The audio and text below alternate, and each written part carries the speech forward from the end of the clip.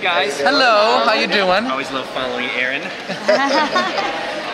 So, what can you describe as a tone for season 2? Because like Gotham City itself, is always going to be dark and only get darker. But like, how is the show going to be like in the second season in terms of tone? Like, what kind of goal does it have? I would say that season 1 of the show was huge. Well, a lot of it is in your first season of the show. You're trying to find the show, and it was a bit more of like a case of the week to a degree, and we started becoming more serialized as the show went on. And season 2, the show would be fully serialized, so it would not be any case of the weeks at all. It'd be like literally watching the saga of these characters' lives on like one long season, basically story that we follow through. So to become much more kind of character specific and less like solving any particular cases. And I think there's also the element in season 1, when you watch season 1, Gotham, our conception of them was it was a city dominated by like the Falcones and the Maronis and the mob world that we kind of lived in. And season 2 will see the underworld shift and will make that evolutionary shift towards like the beginnings of the world of supervillains and like where do they come from, and then setting the stage for what happens later. Well, we ended with the Batcave, finding it's like, can you tease us? Wine cellar. I don't know. Like, can you tease any of what might be down there, those wonderful toys you might have down there? Yeah, when they go down into that underground compartment, Bruce will uncover what his father was up to before his death, and it'll be part of an investigation which will give him clues, mostly into his father's death, but also then what was going on inside this kind of like mystery/cabal inside Wayne Industries. And I'll also let him kind of revisit his idea of who his dad actually was, which will then change his vision of who he's going to become going forward, and giving him an integral piece of what becomes the persona of Batman. So. Can you give a little? And he finds like knickknacks. Giant penny. Yeah, exactly. Can you give a little tease for Tigress, the intro that we'll receive for her? Yeah, she comes in. She is the sister. She and Theo. She's the sister of a guy named Theo Galavant. The two of them come together as a brother and sister villain team at the very beginning. And Tigress is. She's a bit. Demented is the wrong word. Vicious, I would say, and homicidal. And she is going to kind of function in a way as a proto-Catwoman.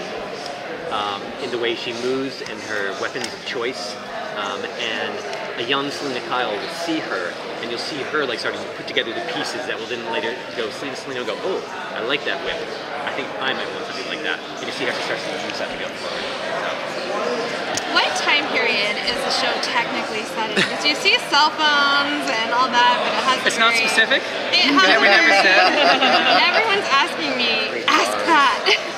Yeah, I know. We deliberately made it non-specific, so you couldn't tie it to anyone. Because we wanted it to be our world, but not our world, right.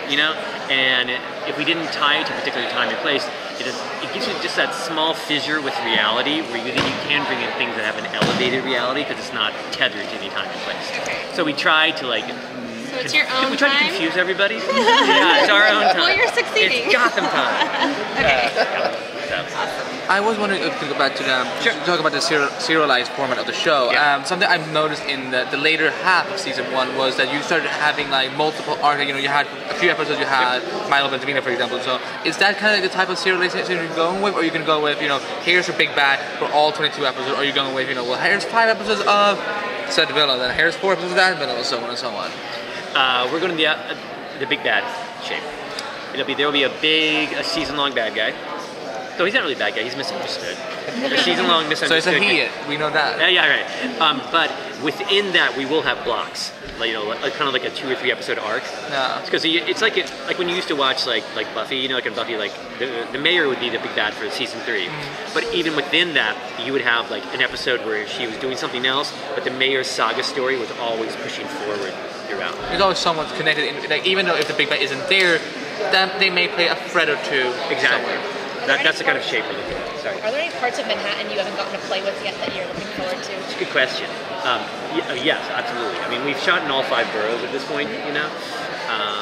But there are so many great places, and we've never shot in the sewers in Manhattan, which I think it's logistically incredibly difficult to do that and very expensive. The Strain, I feel like, has some sewer sets that they use that they have not let us use. But if we could shoot in there, I think that'd be really cool. There's some great old graveyards, that'd be great in. I'd love to shoot in the We're both New Yorkers, Yeah. so I work in a bar. If you need a bar, let me know. Let me know. we both are from there, yeah. I mean, no, there's all the great Use old the High history Line. there. Yeah, absolutely. But the High Line, honestly, is a little bit too nice. It's They're pulling me away. Is Montoya and Allen coming back at all for season 2? We don't have plans to yet, but we'd like to see them again. Okay.